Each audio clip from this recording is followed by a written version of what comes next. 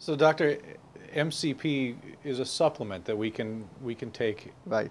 at any time, and if nothing else, it helps boost our immune system. How do we know if it's something that can be used as a therapy for a cancer? Does it depend on what kind of cancer people have, or how do you go about deciding whether or not that can be a therapy for it? The galectin-3 molecule is present in almost every kind of cancer. And that's why modified citrus pectin is beneficial in almost every kind of cancer. We have published a number of papers showing the benefits not only in prostate cancer but also in other kinds of cancer, in early stage and in advanced stage. And now because of the connection with galectin-3, it becomes much more important, because let's say somebody has a certain cancer and they got radiation therapy. And the cancer was eliminated, hopefully.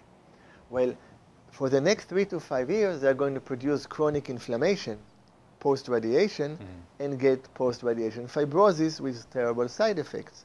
Modified citrus pectin can reduce or eliminate it based on the very basic mechanism with galectin-3. So you can see now the benefits of modified citrus pectin in cancer is not just for the treatment, it's not just for the prevention of metastases, it's for prevention of side effects. More than this, there are very good studies showing that modified citrus pectin enhances the therapeutic effect of multiple chemotherapeutic drugs. And it also enhances multiple supplements.